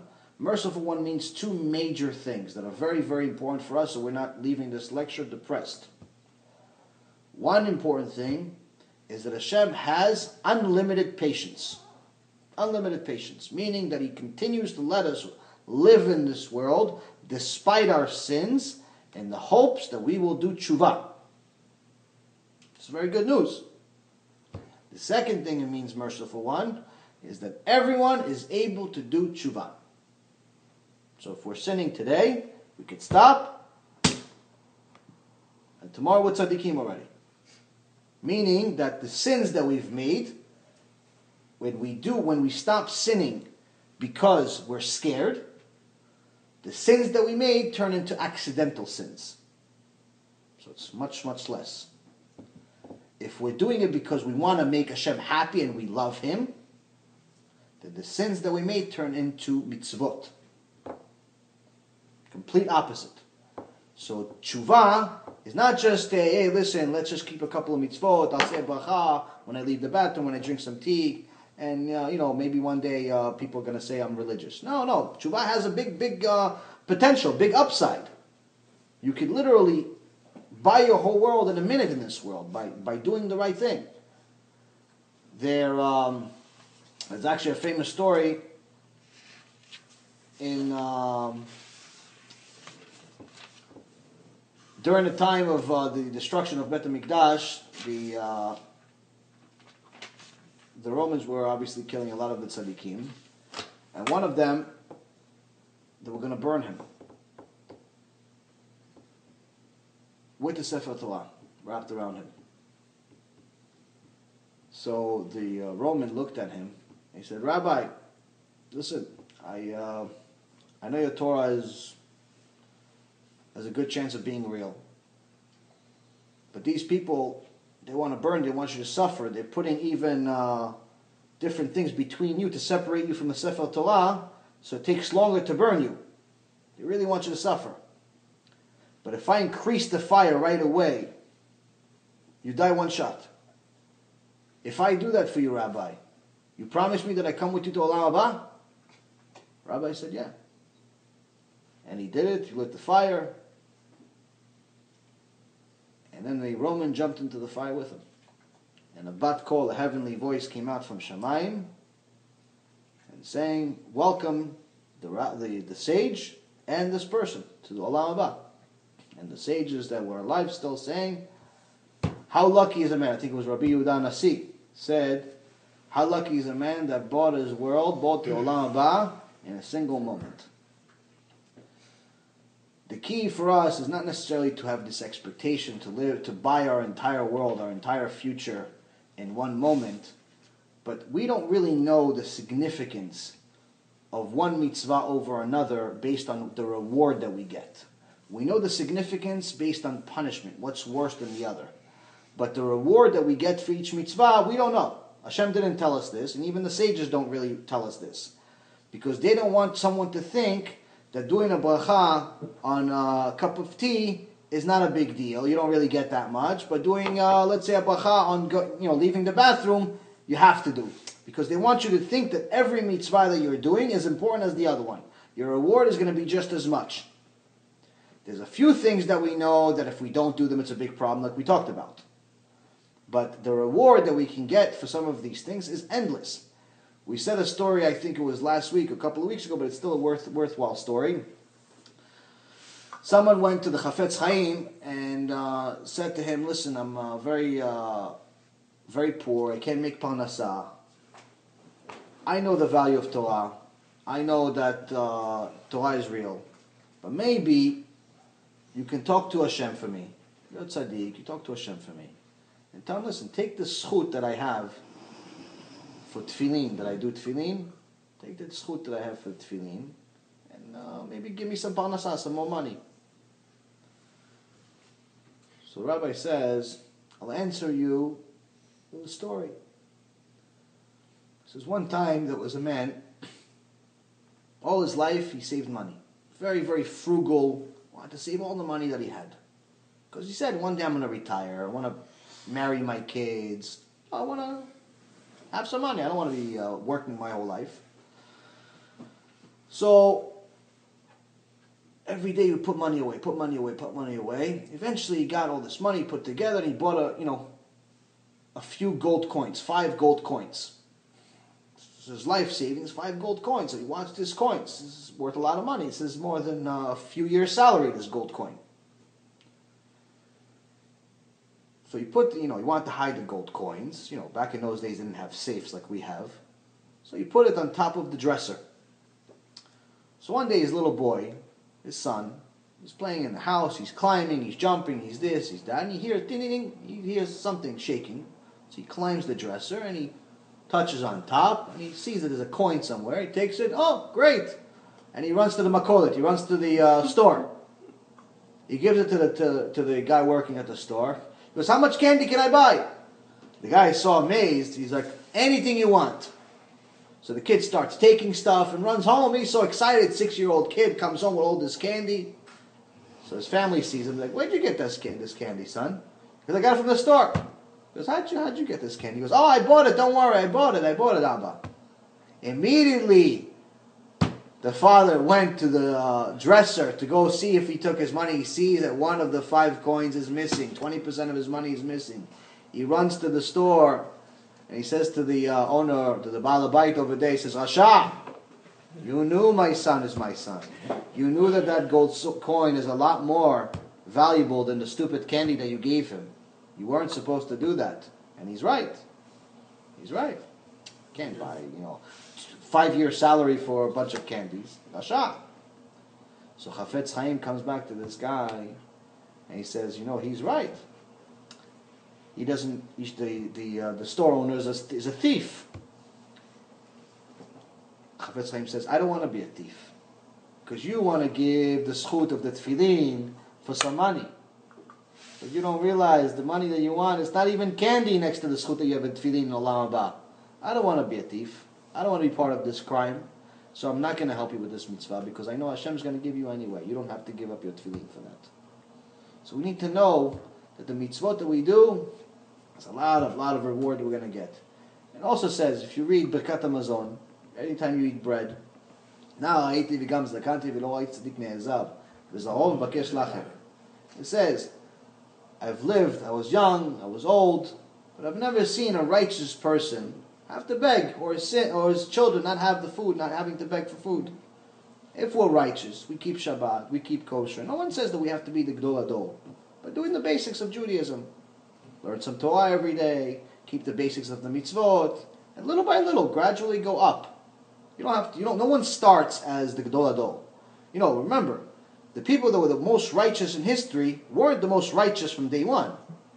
They had to start somewhere. Little by little, they start. Rabbi Akiva is the famous and most important tshuva story in history, not because of how high he got to, but because of how low he started. He started at the age of 40. He didn't know how to read. He didn't know how to write. He was divorced with a son, and he was poor. It doesn't get worse than that. He had to go to kindergarten. Oh, and I forgot, he also hated Jews, religious Jews. Even though his parents were converts and he was Jewish, he actually hated religious Jews. He was anti-Judaism. At 40 years old, he was anti-Judaism, poor, divorced, with a kid, illiterate. 24 years, became the most important rabbi in history. Came to Yerushalayim with 24,000 students, which right now in the 49 days of the Omer, we're mourning for them. During this time, all of them died because they did not have enough respect in their level and love in their level for each other. And we actually talked about this last week, but in case you guys didn't watch the shiur from last week, what they mean is not respect like we think respect and love like we think love. What they mean is that when one of them was trying to do a mitzvah, doing a mitzvah, these are the biggest Tanaim, these are the biggest sages in history. So they're trying to perfect every mitzvah. They're trying to be perfect. They're trying to be the most righteous in history because they love Hashem that much. So he's trying to do a mitzvah. And the other guy sees that he could technically do it a little better. He knows there's a way that you could do this specific mitzvah a little bit better. But he said, you know what, he's doing good enough. I'm not gonna rebuke him. He's not gonna rebuke him. He's not gonna tell him, listen, you could do this a little better. For that is what the punishment was for. For us, it's not even a sin. For us, our problem is that no one wants to rebuke anyone for anything. We see our friends violating Shabbat, we don't say nothing. We see people driving to shul, we don't say nothing. We see people eating non-kosher, we don't say nothing. For that, look at the world around you, that's why we're suffering. Our obligation, ocheach, tochiach, et amitecha. We have to rebuke each other, not in a hateful way, not in an abusive way, but in a loving way, to show each other that there is more to life than just this life. We're supposed to tell each other what to do, not because we're trying to make ourselves better than the other guy, but because we know, listen, buddy, there's going to come a day that you're going to go to Shamayim, and you have to pay the bill. What you're doing right now, you're going to have a pretty big bill. If we don't tell him, he doesn't know. When we go to Shamayim, they're going to say, okay, how come you didn't keep Shabbat? He goes, oh, I don't know. Yeah, but your friend knew. Which friend? Joey, he knew. Yosef knew. Oh, yeah, I hung out with him every day. He never told me. Oh, bring him up too. They bring you up. Yosef, you knew? Yeah, I knew. You didn't tell him? No. Why didn't you tell him? I didn't want to bother him. What do you mean you don't want to bother him? He's going to be suffering for the next 5,000 years because of you. You want to bother him? No, I didn't want to disturb him. He said, live and let live. You live your life, I live my life. Okay, so he lived 70 years. Now what? Now he has to suffer because of you, because you didn't tell him. Who do you think gets a bigger punishment now? The one who didn't tell. Yosef. The Yosef who didn't tell, he's getting a bigger punishment. Why? Because he knew. The other one is accidental. He didn't know anything. He didn't know that Chilul Shabbat is the worst thing on earth. He didn't know. That's why in this world we have to wake up and realize that the tzaddikim that we're mourning for to this day, 2,000 years after it happened, suffered and got punished for something small of not rebuking each other for minor things. We're not rebuking each other for big things. So it's just logic. You don't have to be a genius to realize this is not a good idea. That's why when we have these lectures, I have a few purposes in life.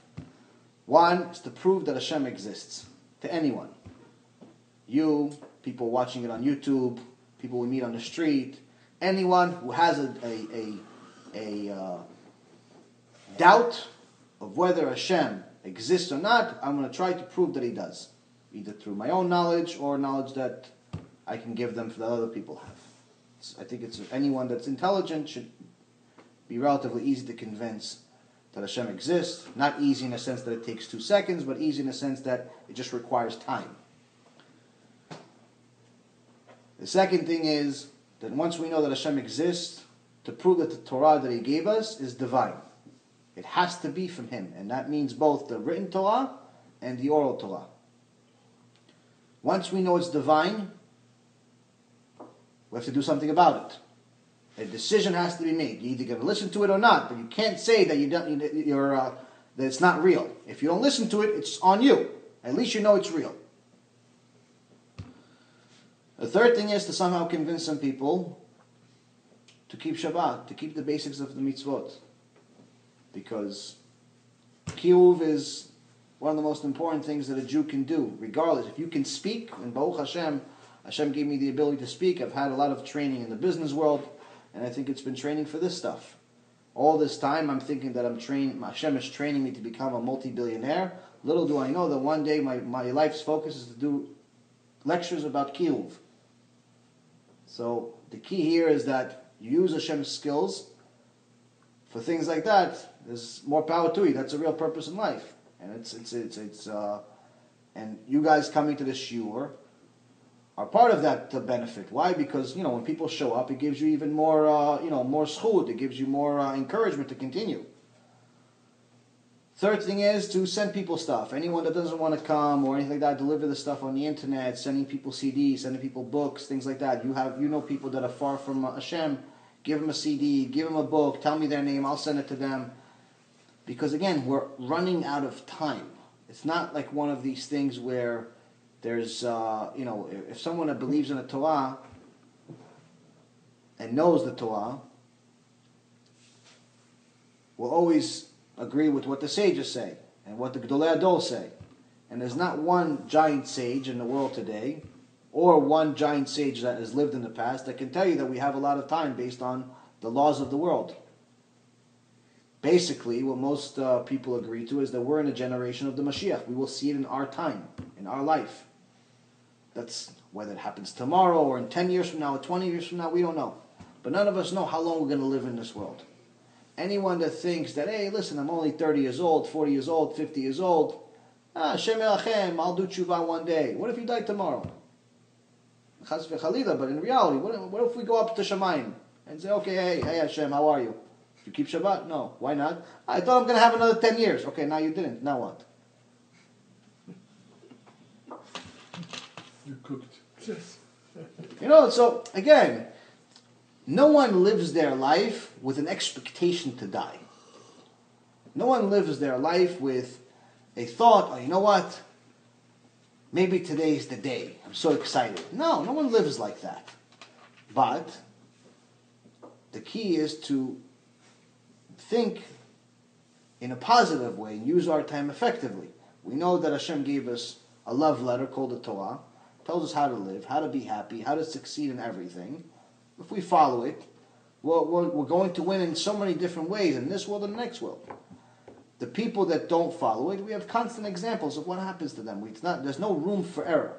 One of the things that we learned in this Parashat, which we learned very little about this Parashat during the Shiur, but I think we learned a lot of things that are relevant, is in regards to the Machalat Sarat, this spiritual disease that people got. Most common was for slander, for talking bad about each other. Talking about each other is much worse than most people give credit for. And the reason why is because talking bad about each other sometimes doesn't require words. How so? If, let's say, one of you says to me, listen, what do you think of so-and-so? Should I invest with him? Or should I buy a house through him? Or should I use him as a mechanic? And I don't say anything, but I make one of those facial remarks I call chamutz face, sour face. You're going to get the hint that I'm not a big fan. So you're not going to do it. You're not going to go send your car to fix it over there. And somebody's going to ask you, what do you think of so-and-so, same guy, and you're going to do the same thing. And the next guy's going to do the same thing. A few months later, the guy's broke, he's bankrupt, shut down the business, he's out of business, he can no longer afford to send his kids to his yeshiva, his kids go to public school, the kids start intermarrying, their kids are completely goyim, and the entire future of that family is destroyed because I, chas v'chalila, made a sour face. So tzarat is the least of my problems. It's very important that people understand that every action that we take in this world has consequences. And we have to think about those things ahead of time. You don't like somebody? Fine. You don't have to like them. But saying something bad about them, there's no need. The best thing to do if you don't like the guy, to be honest with you, I don't know. I don't know. I don't know if he's a good or bad. I don't know. Check him out. Check somebody out. Let's Google somebody. I don't know. It's okay to say I don't know. It's better to say I don't know and not be helpful than to destroy somebody's life, which is very, very highly recommended to never get into the journalism business. People that like to write, and they write stories about other people in the newspapers, they're destroying lives on a daily basis. They get 25 words from people. This one said this one said this one said this one said this. They combine it into a story. They publish it. The guy's life is destroyed. And a week later we find out the whole story is fake. There's a mistake. So a journalist says, oh, I'm sorry. You know, it's happened countless times every year. We're sorry, we made a mistake. Yeah, by then the guy's wife divorced him. He found out that someone's this. He lost his contracts. Nike's not going to call him back to redo the contract. His life is destroyed in a week. You're sorry, he's not going to do anything for him.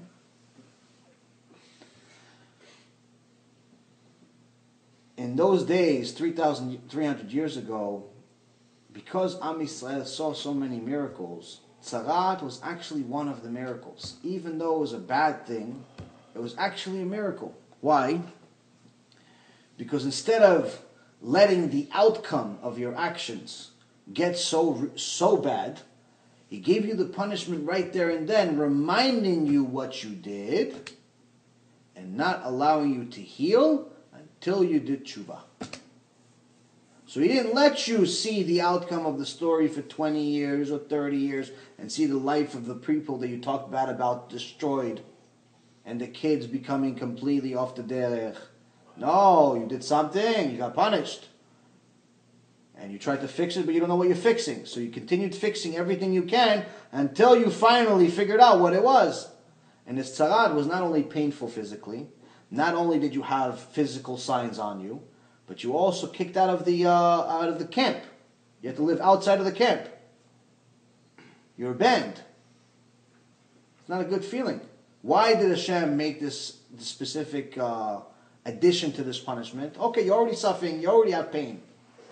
You already have physical pain. You already look ugly. Why throw you out? Why let me live in the house? Leave me alone. Let me just sit in bed. No. When you talk bad about somebody, what are you causing? You're causing people to revolt them. You're causing people to not like them. So when people don't like somebody, what do? They don't want to hang out with them. They don't want to spend time with them. They run away from them. So you're causing people to run away from them. I'm going to cause people, measure for measure, to run away from you. Every time someone comes close to you, what do you have to say? Contaminated. Tameh. You have to say out loud, tameh, tameh, don't come close to me. Somebody comes close to you, they get infected. The disease was so bad that one of the ways to notice it, that the disease started on the walls. On the walls of the houses. You would start seeing signs on the walls. On the walls, on the clothing. And there's no way to heal it other than tshuva. No way to heal it. Still exists today, unfortunately. But maybe it would be a good thing if it existed on a larger scale. People will realize we have to do tshuva. But the key here is that once somebody did tshuva, they would get honored because they would do tshuva, they would bring a korban, and everyone would know, okay, this one made a mistake. Everyone knows he made a mistake because he got kicked out, he looks funny, he lost money, he lost this, he lost a lot of things during this punishment, but now he did tshuva.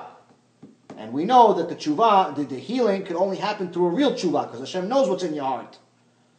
So a lot of people say, listen, I'm not religious, but I'm religious in my heart. I believe in God in my heart. I don't keep Shabbat.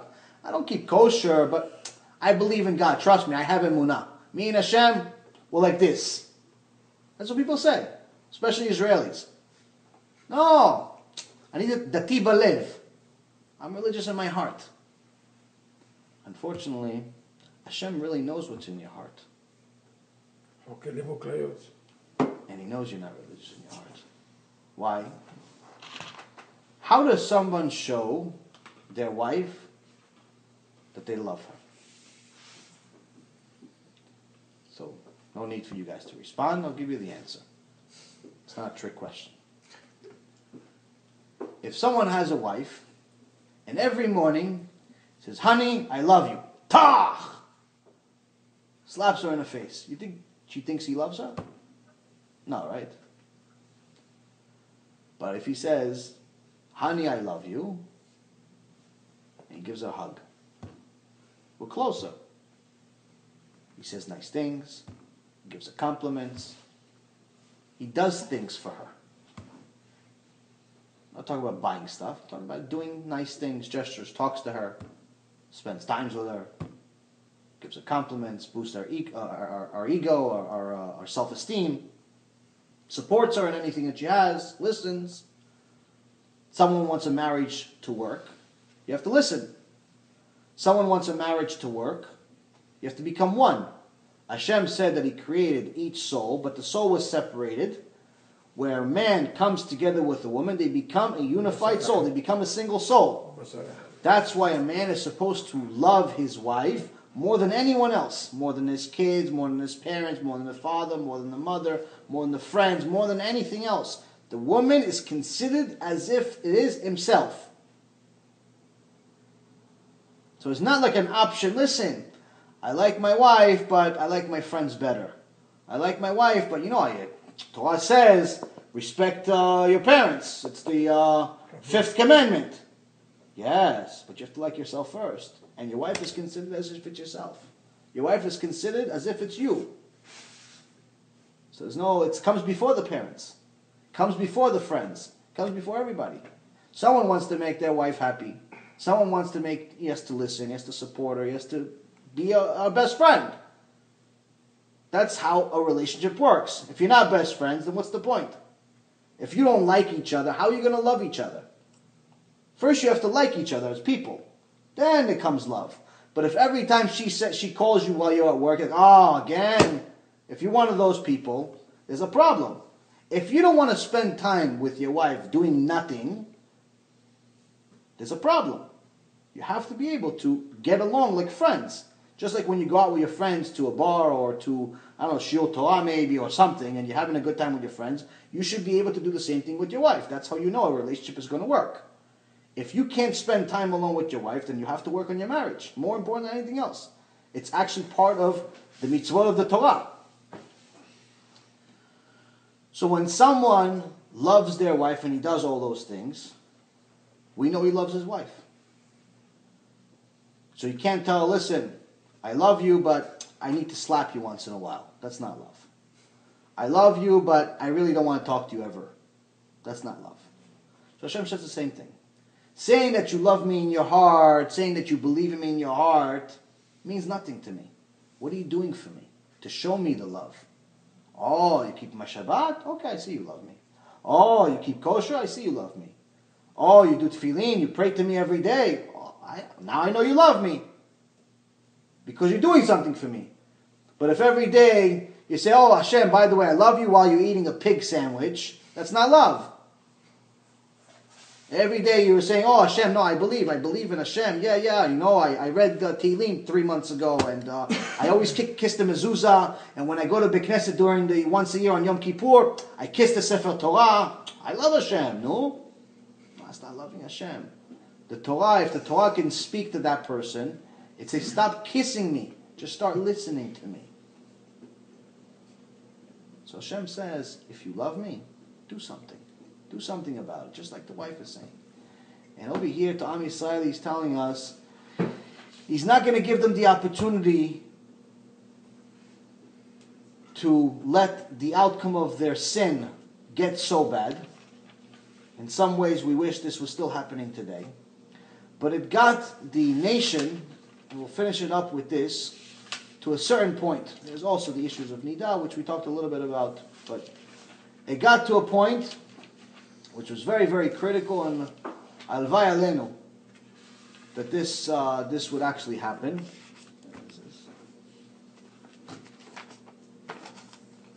During the Parashat, it tells us that sometimes there would be a disease that wasn't tzarat, that people would get, but they would think it's tzarat.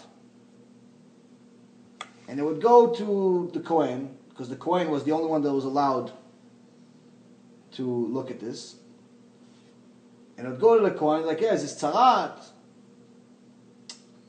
So Chazal is asking, why is Hashem mentioning this? Okay, so we know it's not tzarat. Right now we're talking about tzarat. Right now we're talking about the problem. Why is he mentioning in case it was something else? Okay, it's not. They made a mistake. Why? He's going to mention every mistake they made. They thought they were picking up $1, but it ended up being just a piece of paper. He's going to tell us about that too. No, something. Why isn't he mentioning this? Because Hashem's goal was to bring the nation to a point where they realize anything bad that happens in a person's life, they have to start thinking about their life. Meaning, they have to start thinking about, what am I doing? Do I deserve this? What did I do to deserve this? Because even if someone reaches into their pocket, instead of, they're thinking they're going to get $10 out of their pocket, but instead only $1 comes out. They picked the wrong bill. Or in Gemara, they talk about how they picked the wrong coin. They think that they're going to take out a quarter, but they took out a dime. That is actually a form of suffering. It's not big deal suffering, but it's suffering, it's considered. Someone shouldn't say the verse from Tehillim, Rei na'i v'amali v'salecho chatotai, where people, David HaMelech says, look at me, I only made just a few sins, but all my enemies are surrounding me. We don't need to get to that point. It's only a coin. Not a big deal. But that is still a form of suffering. But Hashem has explained to us in this parasha that any form of suffering that we get, we have to question our actions and what did we do to deserve this, because Hashem Itbarach is talking to us. He's giving us a message. Son, either this tikkun that you got is me showing you love because I want to raise you and make you better, and the only way we become better is through struggle and effort, or it's a punishment because you did something wrong, and I need you to know that you did something wrong before it gets too bad. You you left the bottle open and there's water coming out. Before all of the water for all of the town comes out, I'm reminding you to close the bottle. So he's reminding us. So he's either, the things that are happening in our life are either happening because Hashem is trying to raise us and get us to a higher level. So it's actually a form of love. Even something taking out the wrong coin could potentially be a form of love that Hashem is showing us, because He says, listen, I want him to suffer just a little bit today, so in Olam Haba, he has that much more pleasure. So he doesn't have to suffer in the other bad place at all, because he suffered just for taking out the wrong coin. He doesn't have any time at all in the bad place. He's only going to be in Gan Eden all the time, because he paid his bill in this world already. So that little suffering that I gave him, where he lost some money, little things like that, no big deal. Gan Eden, 100%. Or, before this sin that he just did, he doesn't realize that he did, gets him to spend a life sentence in Gehenom, I'm going to remind him before it gets too bad. Do tshuva, son. Do tshuva. And this, we'll finish it with a story that I think is very important. The Kohen would look at the people and would test them for tzarat. How would he test them? He would look at their hairs. One of the signs of tzarat is that people would grow, they would have either a bald spot, and they would grow these light hairs. They were like blonde hairs. Very, very small blonde hairs in that spot. And the Kohen would look at these hairs to see if the person has tzarat, he would have these hairs. If he didn't have tzarat, then he wouldn't have these hairs. It would just be some other disease. So one time there was a Kohen that told his wife, listen, I'm going to leave town because I need to go to another town and make some extra money. She goes, okay, what about your business? People having tzarat, you need to check. He goes, no, I'm going to teach you how to do it. Okay, what do I need to do? She goes, look at the hairs. She goes, what am I looking for? He goes, oh, you're looking for blonde hairs. And you have to make sure that the hairs, there's no two hairs coming out of the same hole. He goes, what's the big deal if two hairs come out of the same hole? Oh, if two hairs come out of the same hole, it's a big deal. If two hairs come out of the same hole, the person goes blind instantly. What do you mean he goes blind? Why would he go blind instantly? He goes, that's the way Hashem said that every hair has to have its own hole. Why? She goes, because every time someone sweats, it's feeding that hair.